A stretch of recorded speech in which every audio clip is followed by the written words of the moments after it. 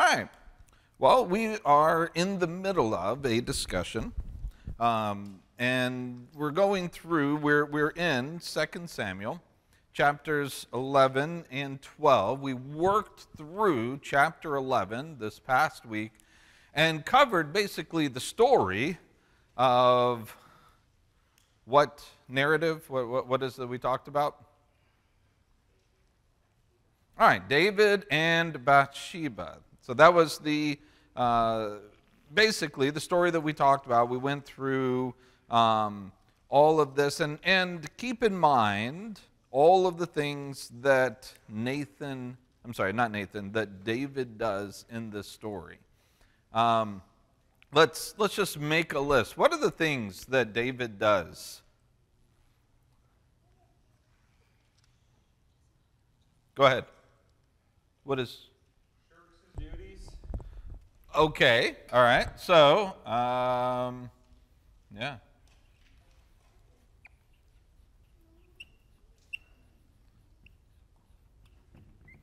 Okay, what else?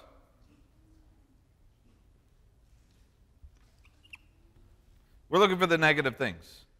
It shouldn't be this hard to come up with some. Somebody else's wife. Okay, so lust, followed by, you know what? I'm not going to put those as two on the same.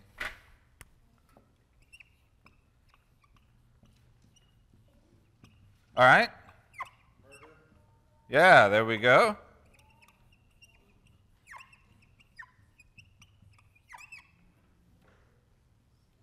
Anything else?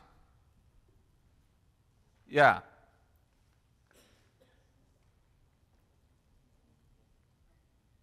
Yeah, Bev? My Bible says that those messengers took Bathsheba. I think he used his power to take her when she would not have gone, maybe as an invitation. Okay. All right. So,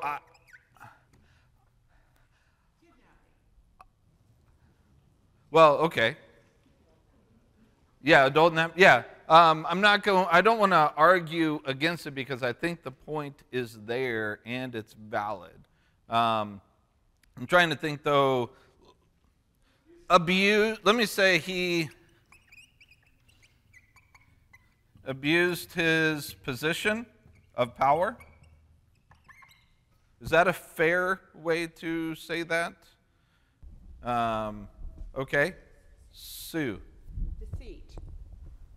Deceit. Yes. Okay.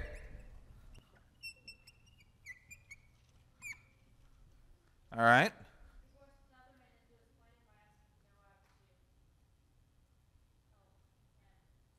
Oh, okay. Yeah. But I do want to, because this is I want to maintain this that Bev brought up, that he took her.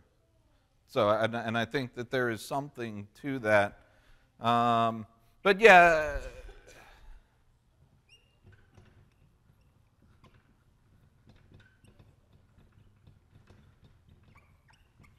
he made others complicit in his wrongdoings, not just Joab, but the messengers and others as well. I mean, it's a pretty bad laundry list, isn't it? What's that? Child came from it, all of it. Okay. Although that is a passive type of a thing, I mean, and we'll talk about that child tonight. That would be coupled, I think, with the idea of adultery. That's the byproduct or the result of the adultery that is committed. At the end of chapter 11, before the very last sentence, strike out the very last sentence. What does it look like for David?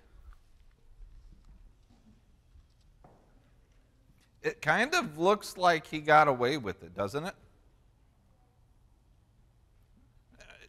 Is anybody the wiser? Definitely some people are. Some people know.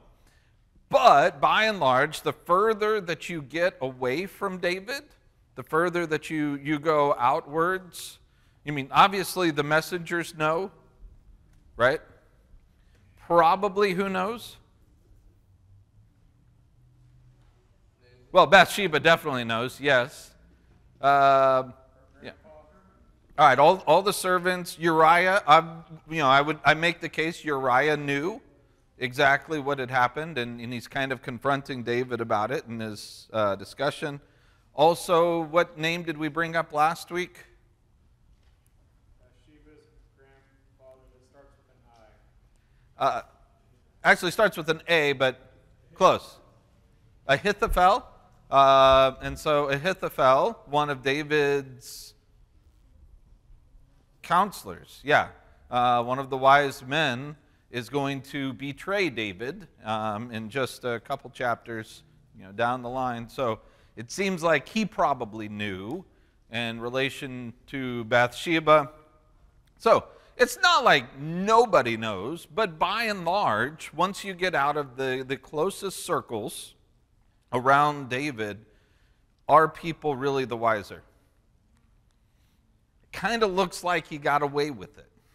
And in his mind, he probably feels like he got away with it. What's the problem? Yeah, that very last sentence there, that the narrator, he's the one that likes to throw in these little sentences here and there and make sure that you, as the reader, are kept up to speed and you can read between lines, although you don't really need to read between too many lines on this one. What does he say? How does chapter 11 end? Yeah, 2 Samuel chapter 11. The very last phrase of chapter 11, the thing that David had done displeased the Lord. And if you're reading through this, these things that David do, all of these things that he does through this, are you pleased with it as the reader? Do you feel, by the time that you get to here, as if David's got what's coming to him? No, you don't at all. You read through and you're like, well, that's not right. Oh, well, that's certainly not right. Well, he shouldn't have. Are you kidding me right now? What? No. Oh, please, no, you didn't just do that, David. No. And then you get to the end and it looks like everything's fine. You are displeased with David, and the narrator's letting you know you're not alone. You're not supposed to be pleased. You are supposed to be displeased with David right now because you think the way that the Lord thinks. And so as you're reading through this narrative and you get to the point where he says this thing displeased the Lord, you're like, well, yeah, of course it does. It absolutely does. Could this have gone without saying? No. Well, it could have. He didn't necessarily need to say that so that you would understand it. But he does say it, and I think Josh, is absolutely right that this needs to come out because as the reader, you need to absolutely know God is watching, God's going to take care of this. And this transitions you now into the Lord's response. Chapter 12, verse 1, the Lord sent Nathan to David. He came to him and said to him, there were two men in a certain city, the one rich and the other poor. The rich man had very many flocks and herds, but the poor man had nothing but one little ewe lamb, which he had bought. And he brought it up, and it grew up with him and with his children. It used to eat of his morsel, drink from his cup, lie in his arms. It was like a daughter to him. Now there came a traveler to the rich man. He was unwilling to take one of his own flock or herd to prepare for the guest who had come to him. So he took the poor man's lamb and prepared it for the man who had come to him. Verse 5, then David's anger was greatly kindled, and he said to Nathan, as the Lord lives, that man deserves to die for what he has done. And he shall restore the lamb fourfold because he did this thing. And because he what? Because he had no pity. Now,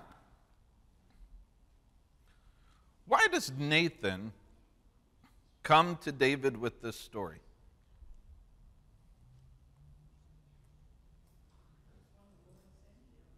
Okay. The Lord sends him to come in and to talk to him. I guess let me rephrase that. If you're David, what is Nathan doing right now? Okay, we know that it sets him up, but yeah, Kelly? The king in that time served as the chief judge. Yeah. So he's got, when his trusted advisor bringing this case to him, and he gets outraged by it. But he doesn't see it coming. He thinks Nathan's just saying, hey, this is a situation we got to deal with. Yeah. Yeah, I really think for David, he is an arbiter. I mean, remember one of Solomon's great stories? It has to do with the two women and the baby. That's one of the roles that a king plays, and he has to be the one who judges between individuals. And so Nathan comes up and says, all right, here's a crazy one that you might want to hear. And he tells the story, and we know the story, right? Do we need to really go through the depths of this? You have the wealthy man who's taking advantage of the poor man.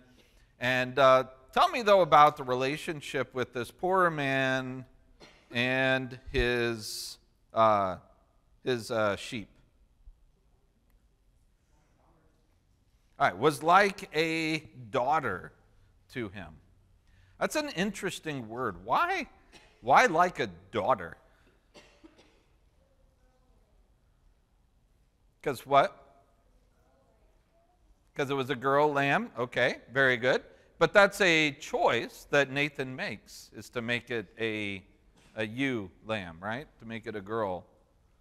Why? Kelly? I don't know about Jewish culture, but in American culture, we're extra protective of girls. Okay. And so that's a special relationship. Plus, too, I wonder how much he's tugging on David's heartstrings as a boyhood shepherd that this is happening. Oh yeah, we'll definitely get that in just a minute. You know, that connection. Yeah, there could very well be the idea involved with being more protective towards females, especially daughters, as the case might be. We'll come back to that in just a second. Let's go to what Kelly was saying about his history. We know that David used to be a what? Shepherd. What did David think about the life of his sheep? What value did they have? Higher what? Higher than his own. Remember when we talked about the Goliath narrative? And what did he tell Saul that he had done? Yes, killed the lion and the bear with his bare hands. Yeah, Sean wanted to make sure everybody caught that unintentional pun there. Yeah, so he goes out, he's willing to risk his own life to save a single lamb from the lion, from the bear, and he attacks both of those. So when he comes, and he says to Nathan, I think Kelly's right, tugging on the proper heartstrings. Nathan knows where the story has to go to get the response that he wants. Let's bring up sheep. If there's one thing that David knows and understands, it's the relationship between the owner of the sheep and the sheep themselves. And so he brings up this story and gets them. What's David's response?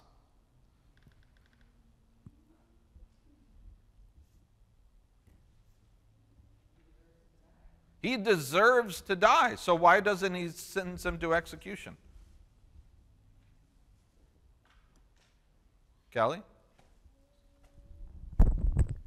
he doesn't deserve to die. That's an odd one to me. Like, he's just outraged, but there was nothing under the law of Moses about killing somebody for stealing a sheep and eating it. Like, I've always kind of wondered, like, why that, like he went over the top on his response. All right. Anybody else want to counter Kelly's statement?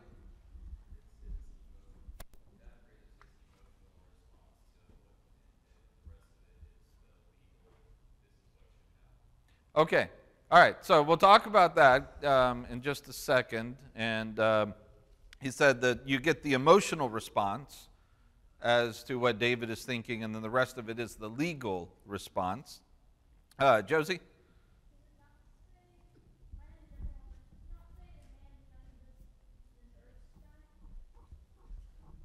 Yes. Yeah. So that's what I'm saying. He says he deserves to die, so why doesn't he sentence him to death? Josie said that the phrase is he deserves to die, not that he will. So why doesn't he sentence him to death?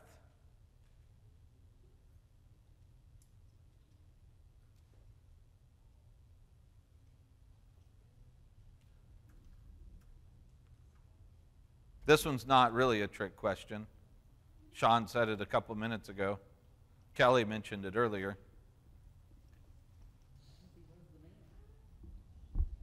No. What does the law say about a lamb that, or an animal that is killed? What does the law say? What's restitution?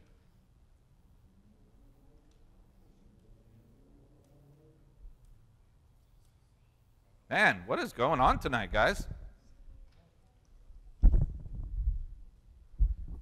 What's the sentence that he gives?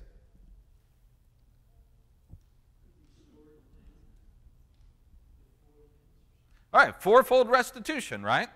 He says we're going to do it according to the utmost of the law. You know, but this is legally what he has to do, is what he's saying. And he's going to pay every cent that he has to pay, but David says, I guarantee you, though, he's getting off easy. Because to that man, and this goes to Kelly's conundrum earlier, which I kind of get, but then I think Kelly's kind of way off, too, on that. He smiled at me for you folks at home, just so you know. That wasn't me, you know, belittling him. You know, what is the relationship that David understands between this poor man and that lamb? Is it just another lamb according to the law?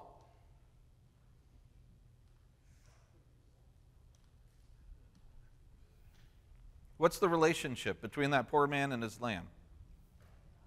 It's like a daughter. What is a daughter? Is that a lamb? Is a daughter, can you equate a daughter with a lamb? Yeah, this isn't just another lamb that you have out there to have, you know, lamb chops or something like that. This is a member of the family. And David gets it. David understands that. He understands what it means for this lamb to eat and to drink from the table, to be a part of the family. This isn't just any lamb. This is a member of the family. And you can create that kind of relationship with your animal that to the neighbor, the rich man, yeah, it was just another commodity. To this poor man, this was everything to him. This was a daughter. It's not just another lamb. No, a lamb is, you know, you kill someone's lamb, that's not worthy of death. But if someone kills your daughter, do they deserve to die according to the law? Do you want them dead according to the law? You kind of do, right? I mean, that's the idea. This is what is deserved, and David says that's the way that this situation is.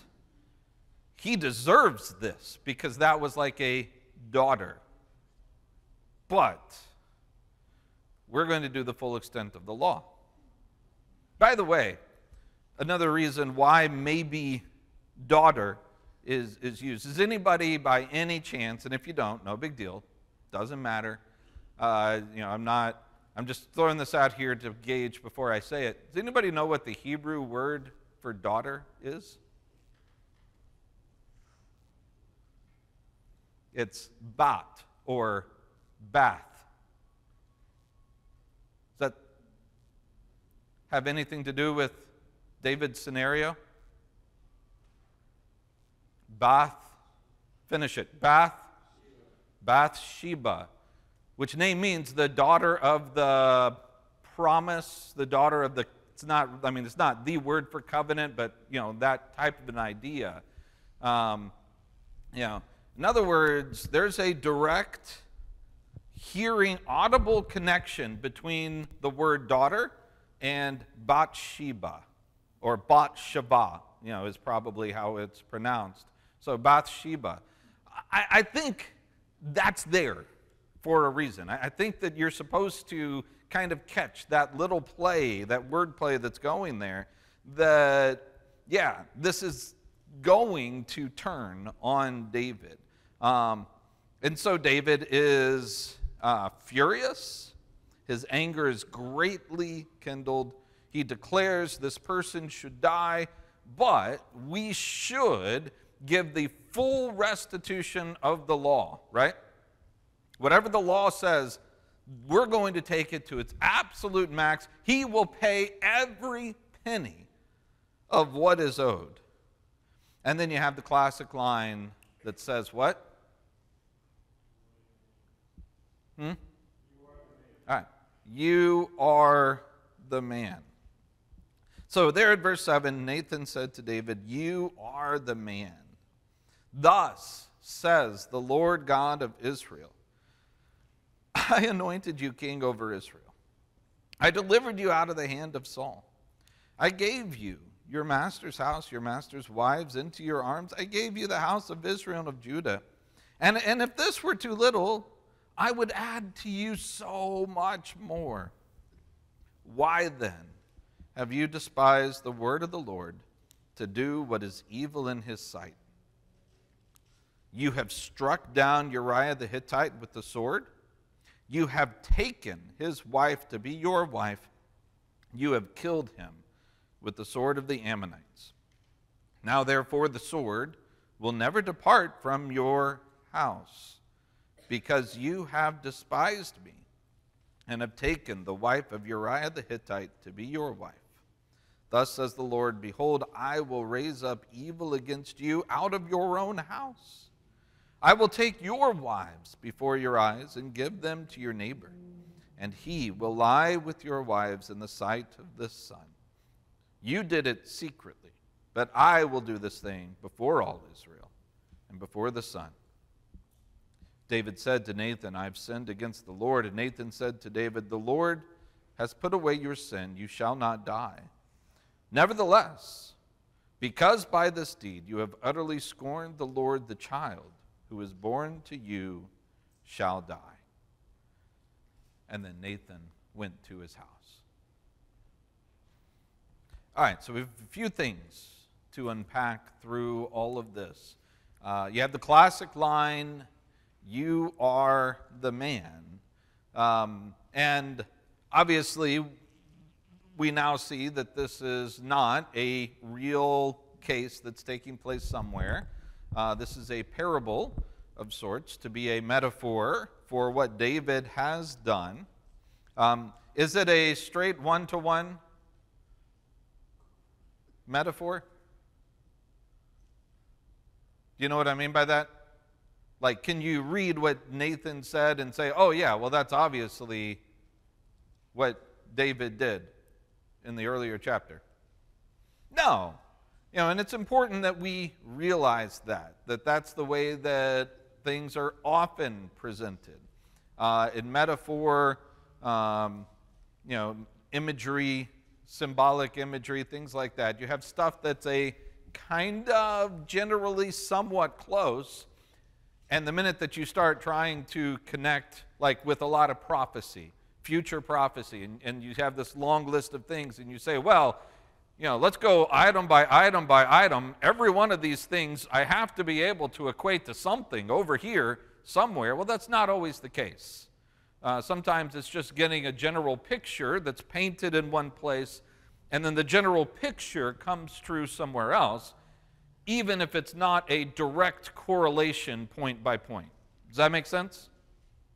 So that's what's happening here with this picture, this metaphor that's being used. What are the things that now David is told is going to happen?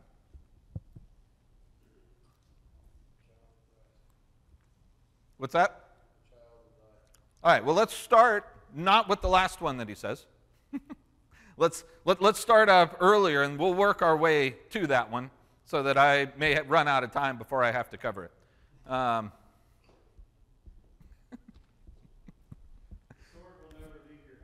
Okay, so another list here. We'll start. The sword will never leave your house. That's an interesting word to use, house. Have we heard that word before? With David? Yeah, where?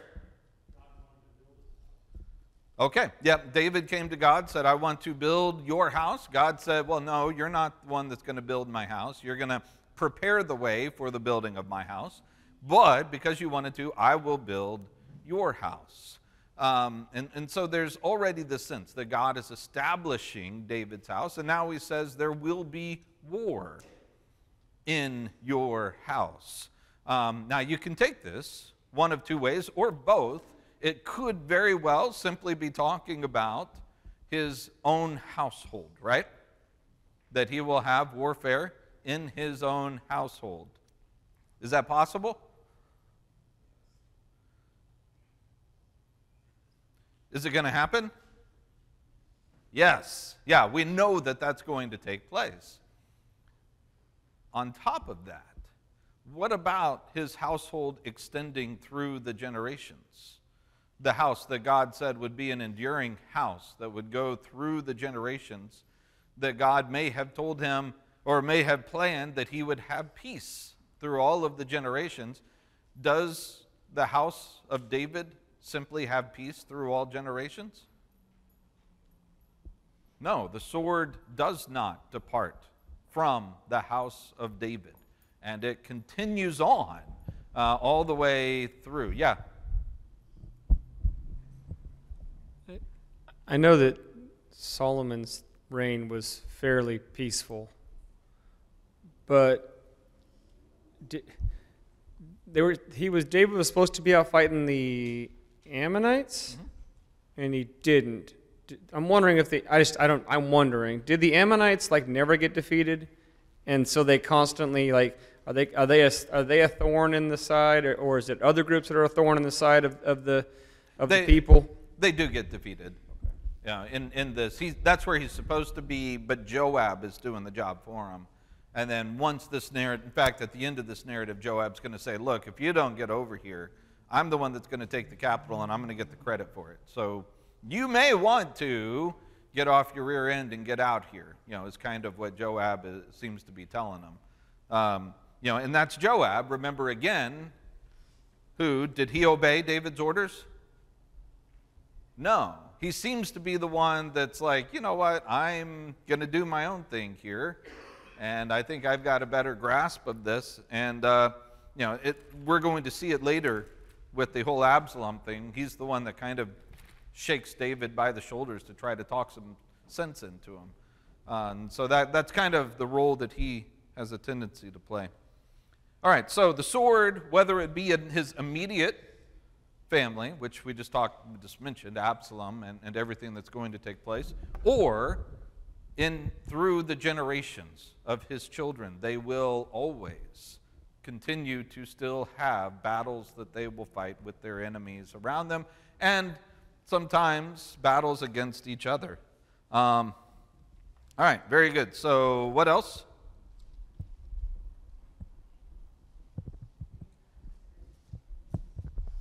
Okay, and so you have then from your own house, which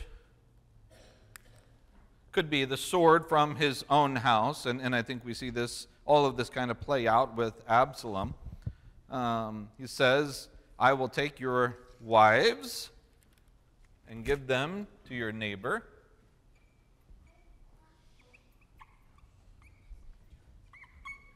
So your wives, those attached to you, will be given to your neighbor, and he will kind of,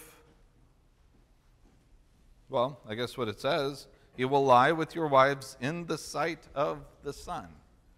He says, you tried to do all of this secretly, but I know, and I will make sure that what happens against you is going to be seen by everybody. And then finally, Jason, what was the last one that he said?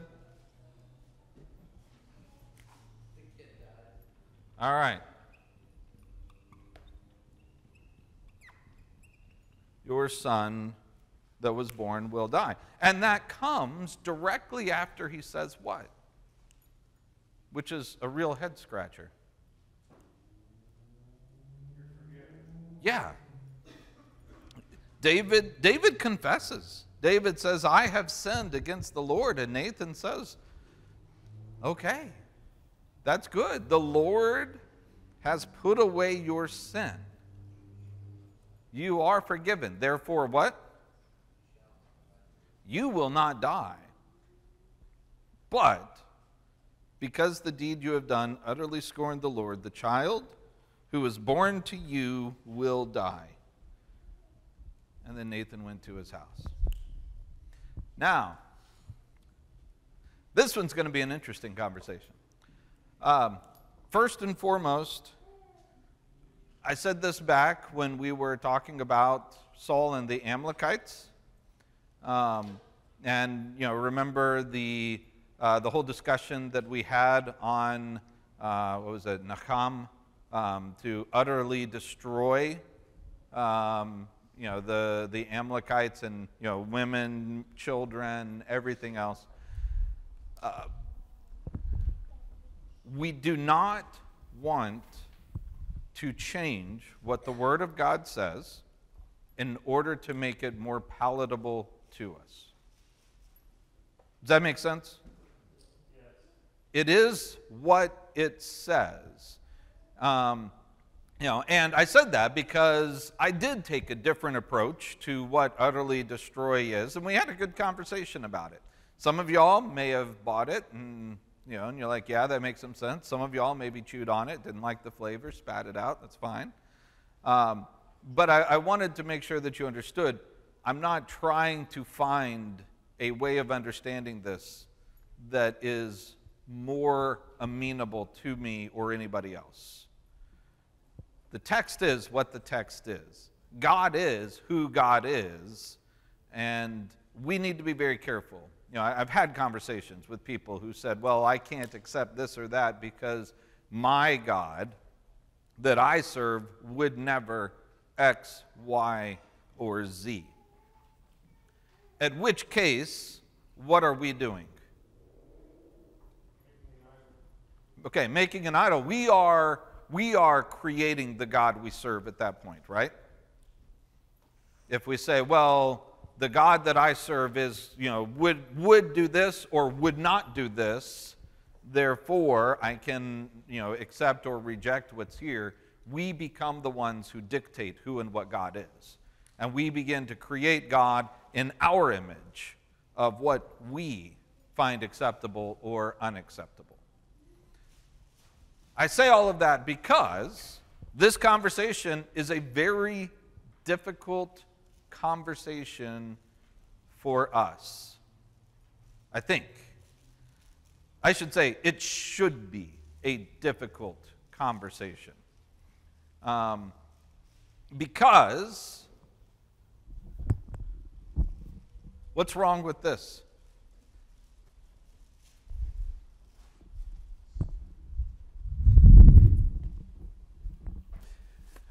So why does the son have to bear the consequences of the father's actions? All right. Why does the son bear the consequences of the father's actions? In other words, it's not what? It's not fair. It's not fair to that child. If we say that God is first and foremost just? Is this justice?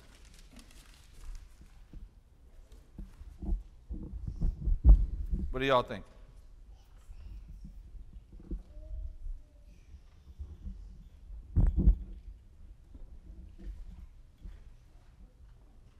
Kelly? It's not fair that David would get to enjoy a son from that union. Okay. It wasn't his son to make at that point. And I don't know if God had plans for, well, I know God had plans. What God has plans later for David and Bathsheba's kids. Yeah, we But won't mention that yet. But not this one. This is not the son of promise. This is the son of sin. Okay. All right. Anybody else have a thought? Yeah, Cliff. Hold on 1 second. The microphone is on its way. All right. In a way, I think it's David who actually caused destruction of his son, because God, it tells us that he caused his enemies to blaspheme. And I think that maybe that might have something to do with that. Okay. All right. In what ways, Cliff, would this cause his enemies to blaspheme? Well, I don't know exactly, except that he would be against God, blaspheming against God, I suppose. They were probably, most of them, his enemies were doing that anyway, but Okay. still, there were probably some that may have gravitated, who knows, towards God. But this kind of an incident would show them something about God because of the way that David conducted himself through this. Okay. All right. Yeah. Mike is almost there. No, that's Kelly. Is this one of those prescriptive versus descriptive punishment kind of things? Okay. I don't know if we have enough information to see how this is descriptive. If for some reason we knew that this caused some kind of illness upon the child in particular, then the Lord could be like, yeah, this is your fault. It seems prescriptive. That's a really good question, though. I like the fact that you're expanding and bringing that up. That could be in play. Right behind you. Yeah. It's making me think about how the children of Israel were, where the world was to see God through, and so now they're looking through and seeing what David has done, and that causes them to wonder. Yeah. So going back to what Cliff was saying about allowing the enemies to blaspheme to some degree, who are the enemies?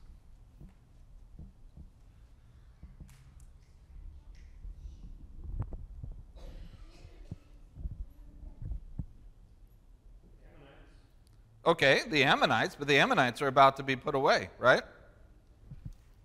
Who's the next big enemy? Well, David's kind of his own worst enemy here. Who's his next big enemy? His son, right? And the people surrounding his son, and people who join his son's rebellion, such as whom? Yeah, very good. As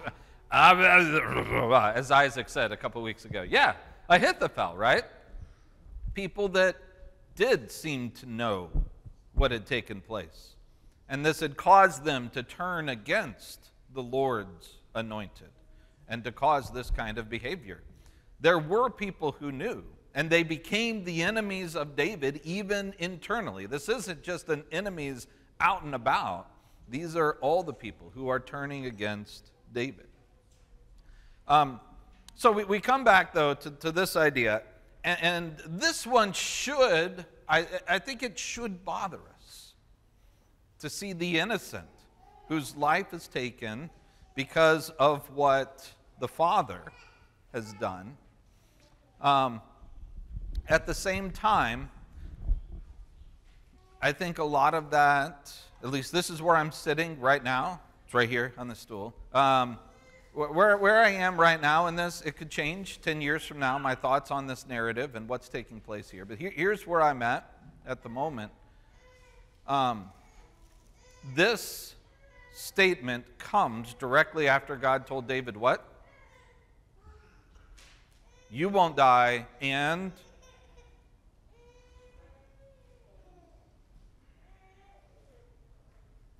all right, your sin is taken away. So what do you have taking place here? Sins are forgiven. He will not receive the just punishment. Instead, what?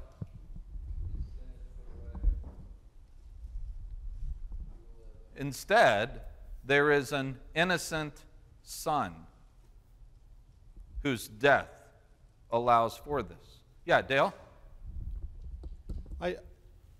This list, 1 through 4, this is going to sound odd. Oh, well, then don't say it. But no, I'm kidding. That's the mercy of God. He's dealing with David. He's not dealing with the son. This is his actions toward what David has done. Now, it's to call that child's life insignificant doesn't seem right. It is significant, but even in this narrative, to use your word, could have been much worse for David. So that's why I say this is the mercy of God in action. Yeah, I think so. Let me follow the thread that I was putting earlier. Have we ever seen any narratives that involved the death of a son?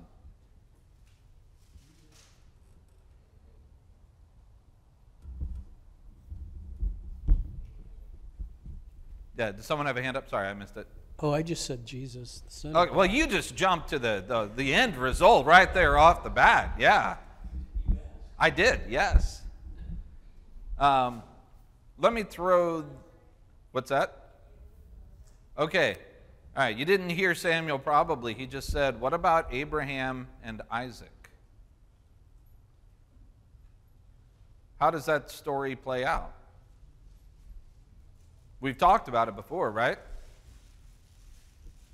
Does Abraham kill his son?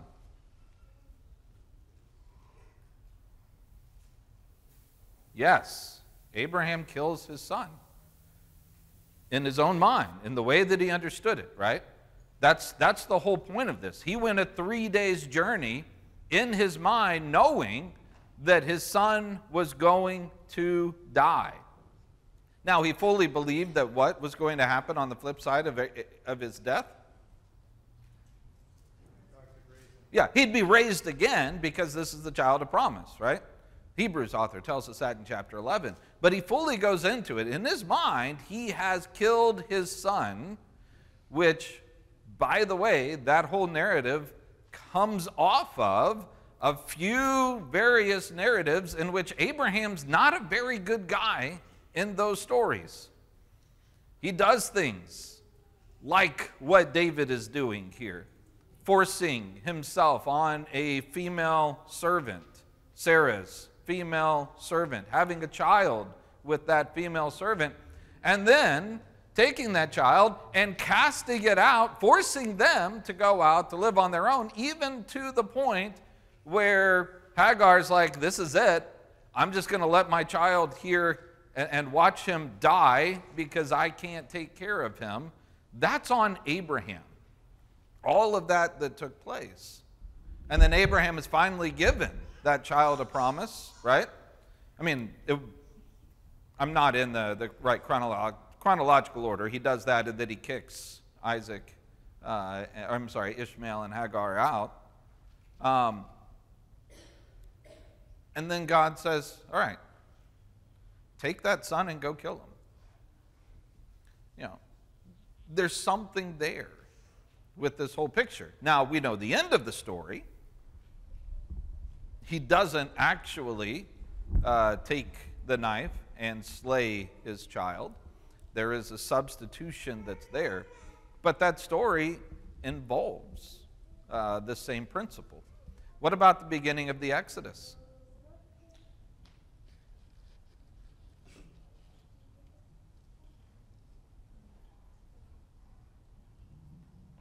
Death of a firstborn, sparing of others. Yeah, the death of the firstborn throughout the land of Egypt, particularly whose? The Pharaoh's. Why? Because of what Pharaoh's son did? No, it's because of Pharaoh's hardened heart throughout all of it. And by the way, did we have this discussion when it was Pharaoh and his son? We just kind of accepted it. Like, well, yeah, makes sense. He did that against God's firstborn, so God does this against his firstborn. Turnabout's fair play, right? And then we moved on with our discussion. We didn't stop because Pharaoh's the bad guy. He's on the other side. Of course we're not going to worry about him. He deserved it because he's the Pharaoh who caused all of these bad things to happen and chased down Israel and tried to kill him and all that other stuff. So of course it's fine there, but it's the same scenario. The innocent child pays for what it is that the father has done. Josie?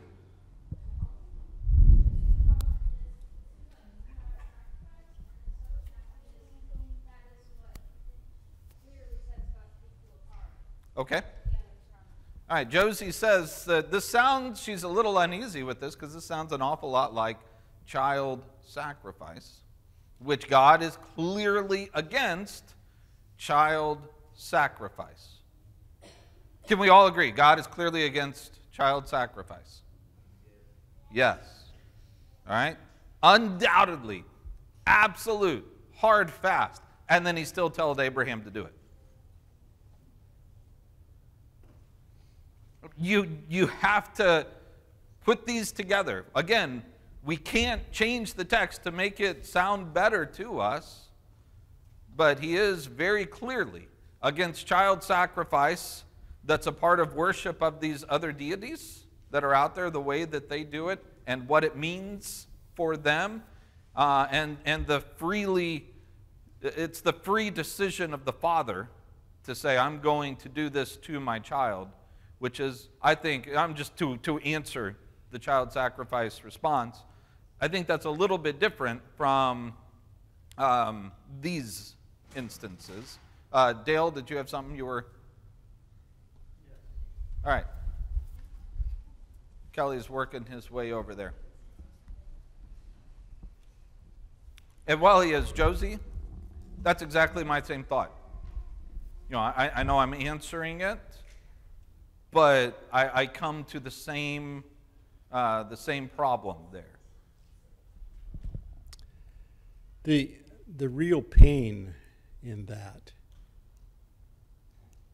is to the father,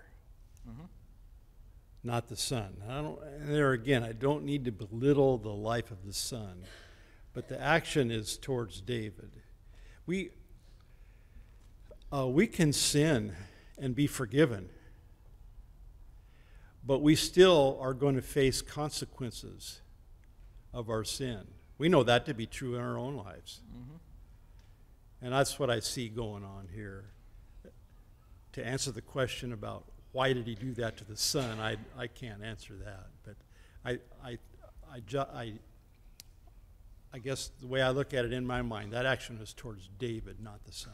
Yeah, it absolutely is towards David. And the consequences fall on David, and the grief and everything falls on David. And whom? Bathsheba. Because that'll come out here. We're quickly running out of time.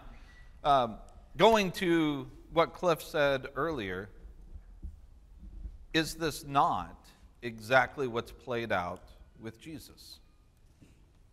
That you have the death of that son, and because of the death of that son, forgiveness is available. And the death of that son is a perfect, innocent, blameless son who's also compared to a what? A lamb. And so I think there are hints of that. There are these little echoes that come back from what happens at the cross that you see sprinkled in all of these various stories. And in this one, you have this picture. Is it a one-to-one direct comparison? No, of course not. Is this child able to take away the sins of the many? No, of course not. It's just something that's played out. And, again, we're quickly running out of time here. There's different things that I would have at least brought out for discussion. The seventh day the baby died, what is that? Is there any connection to the seventh day? The response of David when he finds out that the child is dead, they expect him to what? Yeah, they expect him to go ballistic. Instead, what does he do?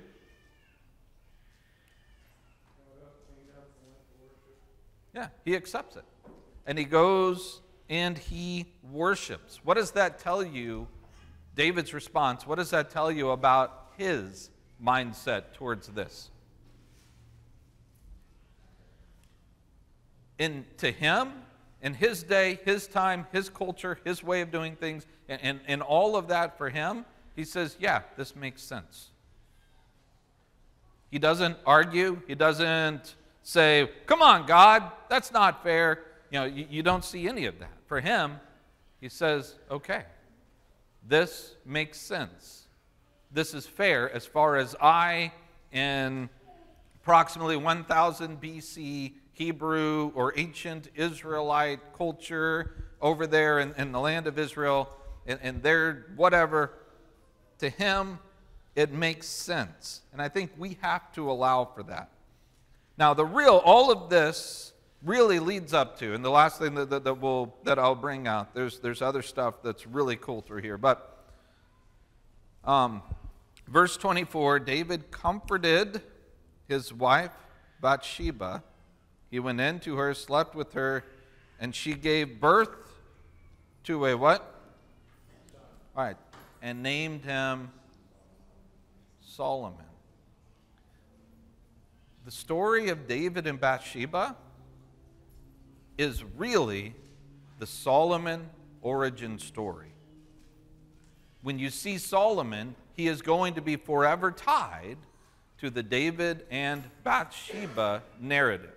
All of this is put into play to introduce you to the next king. And when we get to the next king and we start talking about Solomon, all of this is going, or is supposed to be, kind of have the David and Bathsheba narrative there in the background. All right, we're out of time. From here, next week, we're going to look at the rebellion that takes place in David's house, and we'll move a little more quickly through that, and may get ourselves into Solomon's reign. All right, thanks a lot, guys.